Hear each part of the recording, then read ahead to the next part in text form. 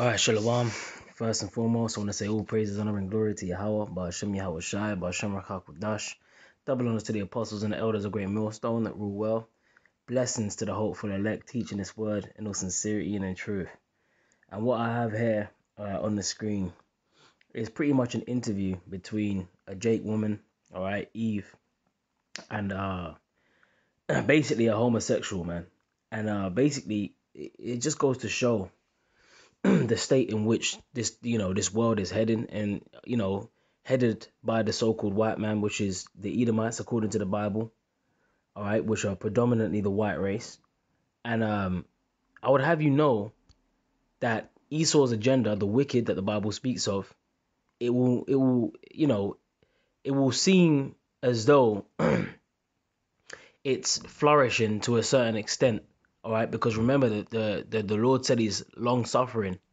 All right, but he also said that for the elect's sake, these days have to be shortened, lest there be no flesh left to be saved. You got this devil in rulership over the face of the earth, that's polluting the earth, right, with his wine, his philosophies, pushing his ways of life upon people, pedophilia, homosexuality, LGBT, GMO foods, chemtrails, and the list goes on and on and on. And if you don't believe that we're living in the times of the end, then you're sadly mistaken. I'm about to play you this clip, all right, and I'm going to jump around to certain parts, which I think were edifying, just so that you can understand and hear for yourselves exactly the mind frame or the how can I say, the vibration that they're trying to push out upon people throughout the world in these last days, and how they're actually trying to come against the Bible. Why did they choose a quote-unquote Bible believer and start attacking her on this live show? Why did they do that? Because what they're trying to do is basically demonize what the Bible teaches. I thought this was supposed to be a God-fearing country. All right. I thought it was, in America, I thought they're saying God we trust. Okay. When they bring you to the judicial law system, they have you swear on the Bible, right? Or whatever book that you believe in. Well, this is supposed to be a God-fearing country. Okay. So what you got to understand is, I swear to tell the truth, the whole truth, and nothing but the truth. And yes, we will. All right. And we're talking about the words. Basically, being a Hebrew Israelite is about believing in the words that are written in the scriptures, in and throughout, man. It ain't about picking and choosing what you want to pass. It ain't about subscribing to the ways of the devil, all right, and his warped ways of how he sees life. This is not the way of the righteous. This is the way of the wicked. And we're living in a wicked society. And if you don't believe me, just listen to what these people have to say right here. Okay? I'm going to go ahead and play a little bit, man.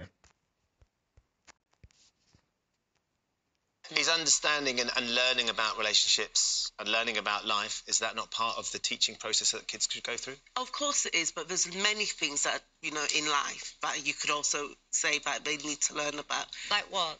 Like, the dangers.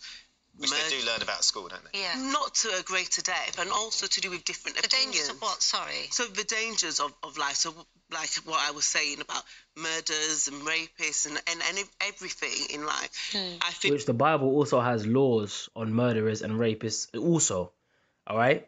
So this is what I'm saying, man. Like this world, right, is basically headed by the so-called white man, and he takes the book, or he casts the words of the Most High behind him. Right? Yet he takes it upon himself. Okay? And this is what people don't seem to understand. There's a law in the scriptures to deal with every situation under the sun. All right? And to navigate your way through life when you are confronted with such ordeals, man, and how you deal with it. There's a righteous way to go about doing things. Okay? But the scriptures speak about them that turn turn things upside down. Esau has turned everything upside down. Okay? And the decrees that are righteous in the scriptures, he's basically turned them upside down, and he doesn't even have anything to do with them anymore. Okay? And this is why we're living in such a warped society, where everyone is in that do as thou wilt vibration. All right? That Luciferian, if you will, Aleister Crowley type vibration. All right? Which the word Lucifer just means light bearer. Okay? Or let me say Satan. They're a bunch of Satanists. Okay? They're a bunch of Satanists, man. Okay? personally, children are not there for you to brainwash into what your personal opinions are of what makes good relationships just because it's real life. Do you not think Right. So what was she saying that's actually wrong? Okay, children are not there to be brainwashed in what you believe, right? You know your warped ways of society where you believe that it's right for a man and a man to be spooning under the bed sheets all night while the child is having, being traumatized next door, hearing two men grunting. That's not the way of life, man. That's not the way of the scriptures. Okay, and my child is not to be put in schools for your teachers to be forcing a curriculum on them, which is gonna, which could put demons on them to the point where they come home and they're trying to try on their mom's dress or high heels or talking about they like taking it up the arse. And I'm sorry, man, this ain't right. And the thing is, right, what you got to understand is, what does homosexuality promote? Death. It doesn't promote life, okay? Because there's nothing beneficial for your health about sticking your rod up another man's arsehole, man. Okay, there's nothing healthy about that.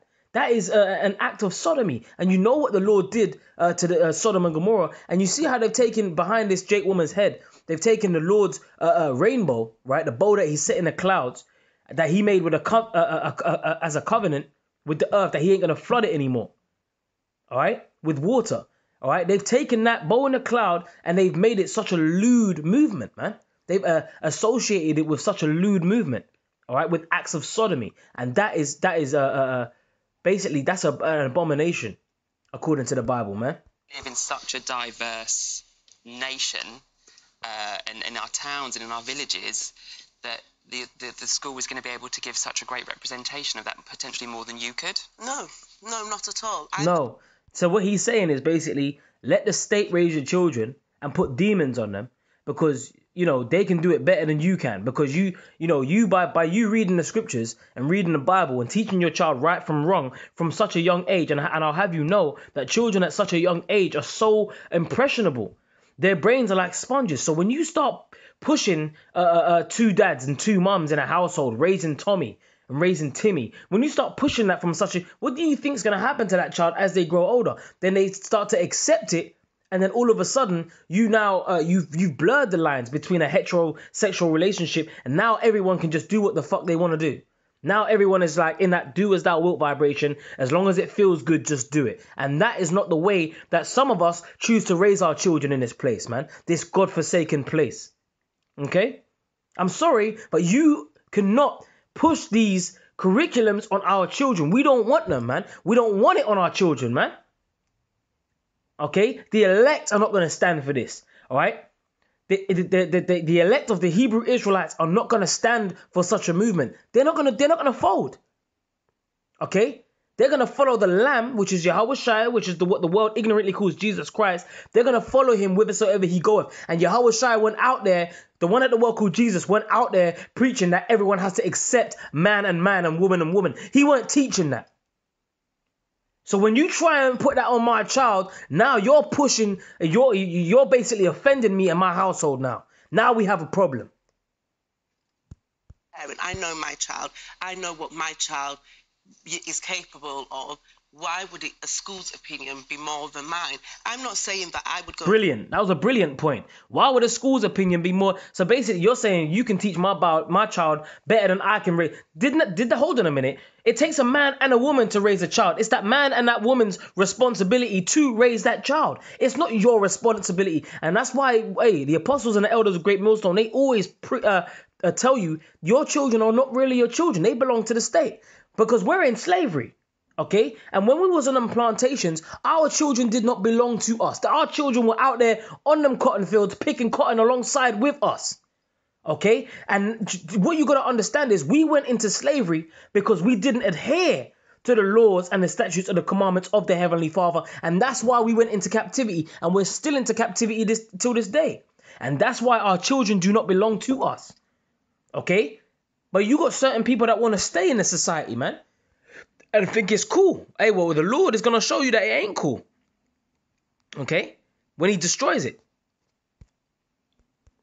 to but know. my child will grow up with that understanding. So people, ask, well, what would you do? What would you do? But at the same time, if you've been brought up like me, like my husband, like our family, Bring it back a bit. that they wouldn't be in an environment where people will still show the love. And I think you said that there was right and wrong, and you think that a heterosexual relationship is right and a gay relationship is wrong. And that's your beliefs. That's your religious beliefs. right, okay. So your children are going to pick up on that, aren't they? Is that not homophobic? No, it's not homophobic. You see, and because she's basically, she's speaking about she's a Christian and she reads the Bible and she teaches her children right from wrong. Basically, what they're trying to do is outlaw the scriptures, okay? And the famine of the word is coming, brothers, man. All right, the time's coming when there's going to be martial law out there on the streets, and there's going to be curfews on the streets. There's going to be tanks in the streets, all right? Where there used to be a red bus or where there used to be your neighbor's car. There's going to be a tank in that spot. And then when that happens, you think that we're going to be out there on the highways and the Bible is still teaching this word? No. Okay? Because they're trying to outlaw the scriptures. All right? And they're saying, look, let me take it back. What did he say? Right, and a gay relationship is wrong. That's your beliefs. That's your religious beliefs. Right. So now they're trying to attack her beliefs. Now it's not even a thing about, the curriculum anymore. It's not even about the curriculum. What they want to do is they want a society which completely contradicts what the Bible says. Okay, because Esau is the devil. He doesn't want... Look, man, he takes the words, every bit of word that's written in the scriptures, he takes it and he casts it behind him. He's not about righteousness. So your children are going to pick up on that, aren't they? Is that not homophobic? No, it's not homophobic. It's centering our beliefs on the relationship of a male and female. That's how our children came into this world. That's how all the children come into this world. So, no, it's not homophobic. It's just... There you go. And so basically and you can get that in the scriptures. Okay, male and female, all right, and I do videos on this because something, man, I can't stand this sort of stuff, man. Okay, I can't stand this sort of stuff. This stuff needs to get cursed out, man. Okay, this is Genesis 1:27. It says, so the Most High created man in his own image, and in the image of the Most High created he him. Male and female created he them. Okay. Male and female. Why? Because a male and a female can bring forth life. Okay? You do away with all these science lab and these test tube babies and all of that. What do you think would happen to society if everyone was a homosexual? That alone should tell you that goes against the natural order of things. That is not normal. Okay? And the Lord destroyed Sodom and Gomorrah. Okay? This is what these people don't understand. And it was set up for an example, man. Okay? This is Genesis 19. I'm going to start from the top. And there came 2 angels to Sodom at even. And Lot sat in the gate of Sodom. And Lot, seeing them, rose up to meet them. And he bowed himself with his face toward the ground. And he said, behold now, my lords, turn in, I pray you, into your servant's house. Tarry all night, wash your feet, and ye shall rise up early and go on your ways. And they said, nay, but we will abide in the street all night. And he pressed upon them greatly, and they turned in unto him. All right, so Lot basically received them in as guests, the 2 angels that came to him. All right, and he pressed upon them and he said, look, you got to stay with me. Right? And they turned in unto him and entered into his house and he made them a feast. And he did bake unleavened bread and they did eat. All right? And that's the spirit that he baked unleavened bread, because we're in the feast of unleavened bread right now. All right? And that's the spirit, man. All right? We just had the Passover, man.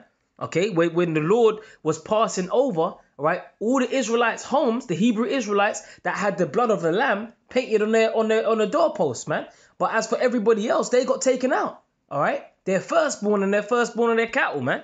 All right, and there was a great cry in Egypt, like the scripture says. And that same kind of death and destruction is coming again. But the time of Daniel 12:1, it said it's going to be a time like no other since there was a nation. Now you got America that's legalizing homosexuality across all states in America. What do you think the Lord is going to do to such a city, man? He's going to destroy it worse than he did with Sodom and Gomorrah, because he said he destroyed it as an example. And we're going to get that scripture. Okay? So he baked the unleavened bread and they did eat. But before they lay down, the men of the city, even the men of Sodom, compassed the house round, both old and young, all the people from every quarter. And that's exactly the spirit of these last days, man.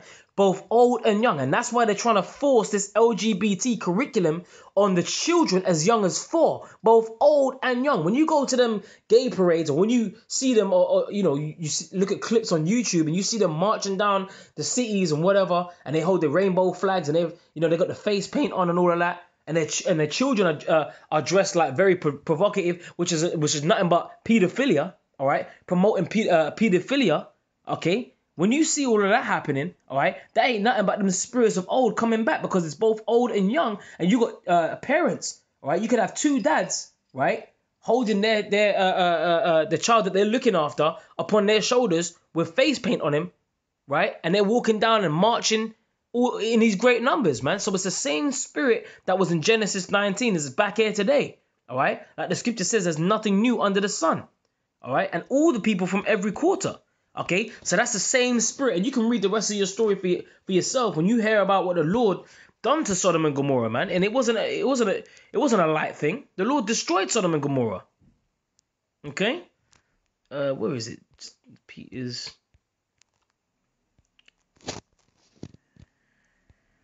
I think it's 2 Peter chapter 2. Yep.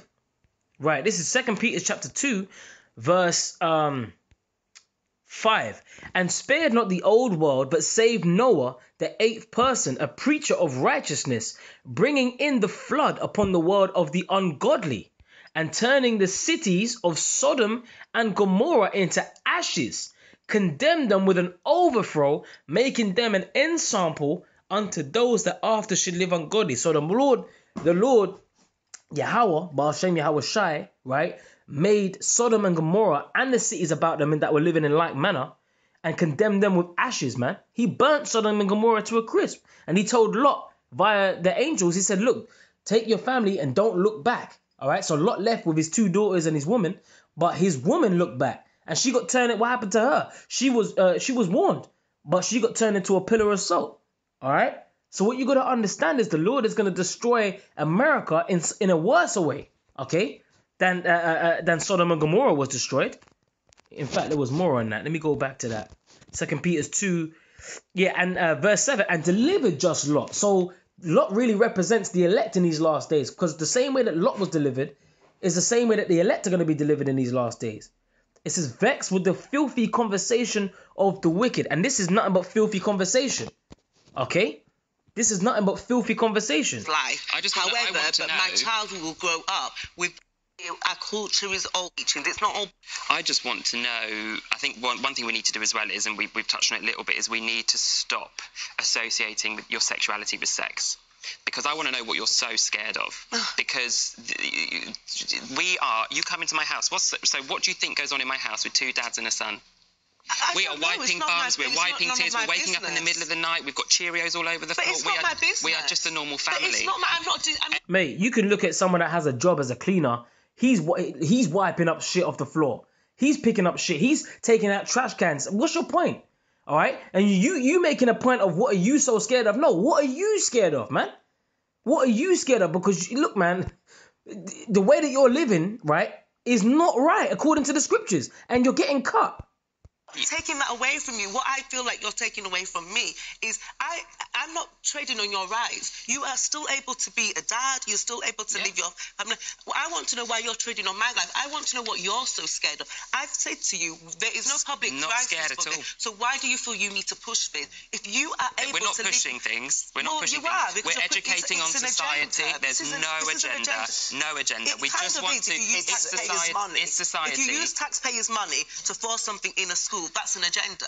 Right, so she's cutting this guy, right? She's saying, no, you have got an agenda, and really it's the elite's agenda, right? Really it's Esau's agenda, because Esau is a homosexual and a pedophile by nature. Remember, the scripture says the spirit that's in him, that's lifted up in him, is not upright in him. That's in Habakkuk 2 and 4, all right? So everything that's righteous, Esau is about wickedness. He goes opposite to that, man, all right? And what she made a good point. She said, yeah, you are pushing an agenda, okay? And not only that, you're pushing against on my rights. You're scared. What are you scared of? Why are you pushing me and forcing me and my household to believe that the way that you live is the right way of life? Why are you doing that? You shouldn't have the right to do that. And so she's making a good point, man. All right? You call it the government has called it an action plan. It's an agenda because you're using. You see, the government. And apostles always bring this out. The word government means mind control. Okay, all right. Meant govern meaning to control, and meant meaning mind. Right? Govern, control the mind. And this is what the elites are doing. They're controlling the minds of the people. All right? In fact, let's get that precept, man. What is it? Sirach, the 10th chapter, I believe. Okay? Because, the vibration of Esau is pushed out throughout all the world. Okay? This is Ecclesiasticus, all right? 10:1. A wise judge will instruct his people, and the government, all right, of a prudent man is well ordered, all right? Now, order is having a man and woman. Order is having the Most High, Yahweh Shai, then man, then woman, all right? And I'm talking about the Israelite order, all right? This book is only for the Hebrew Israelites, man.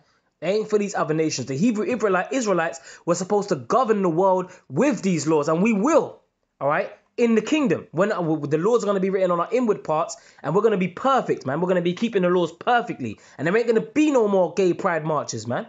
All right, and especially over there in Tel Aviv, where they're polluting our land, man. All right, where they hold some of the biggest gay parades on the earth. All right, so you know that they ain't the people of the Lord. All right, because they're directly breaking the commandments of the Lord by actually holding them gay pride parades, man. It says, and the judge of a people, as the judge of the people is himself, so are his officers.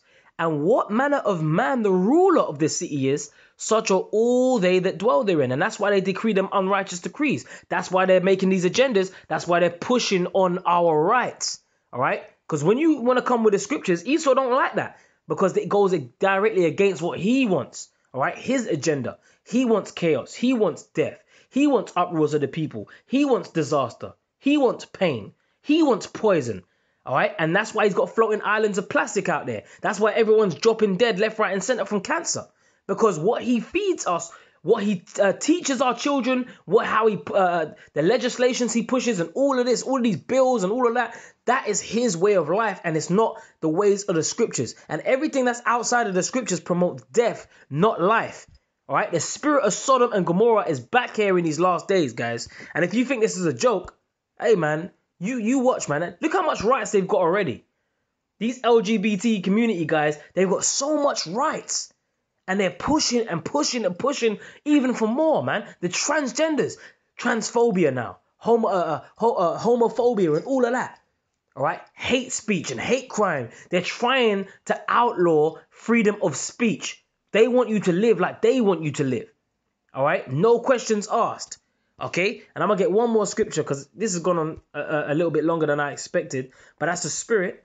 And I'm going to just close it out on Jude 1:7. In fact, yeah, Jude 1:7. I'm going to get one more. Jude 1:7. Even as Sodom and Gomorrah and the cities about them in like manner, giving themselves over to fornication and going after strange flesh, are set forth for an example, suffering the vengeance of eternal fire. So what you got to understand is that was an example. That destruction of Sodom and Gomorrah was an example. And if you don't, if you didn't take heed to that, then you're going to be caught out there in this destruction, man. All right. And these nuclear missiles, they ain't no joke, man. They're going to make the earth rock to and fro like a drunkard. And there's going to be a lot of people that were down with the rainbow flags and the LGBT gay pride marches that are going to be basking in them flames and the missiles hit, man. Okay? Leviticus 20:13. If a man also lie with mankind as he lieth with a woman, both of them have committed an abomination, they shall surely be put to death. Their blood shall be upon them. Their blood shall be upon them. It is your own fault. And when the Lord takes you out and he judges you for that act, it's your own fault because you were a sodomite. You were doing that stuff. That weren't the natural ways that the Bible spoke of. You actually are in violation of the scriptures. Therefore, you will be taken out. Okay? We ain't forcing this right now. Okay? Because all things are lawful but not expedient. But in the kingdom, these laws are going to be, they are perfect and they're going to be enforced wholeheartedly in the kingdom, according to the new covenant, when the laws are on the inward parts of the Hebrew Israelites, and we're going to be ruling earth in righteousness, and wickedness is going to be put out forever. All right? So with that, Lord willing, you Arkin were edified, and I'm going to close this out, man. Shalom.